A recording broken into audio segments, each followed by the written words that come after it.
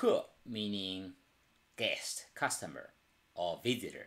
客人客 It has two parts. Top is called 宝盖头点撇横撇 This is called 宝盖头 Then the letter here is, the character here is 个 meaning every 个 Then you put a 口 in the middle.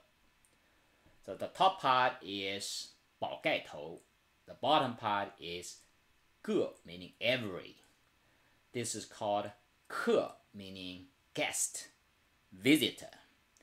So for example, we have vocab such as 不客气 don't mention it.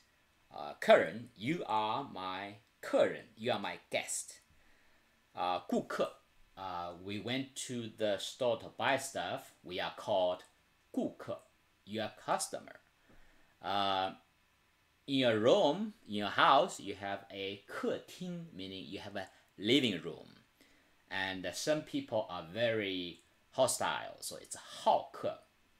And finally, if you're doing business, you may have 客户 meaning the business partner, business customer. 客户客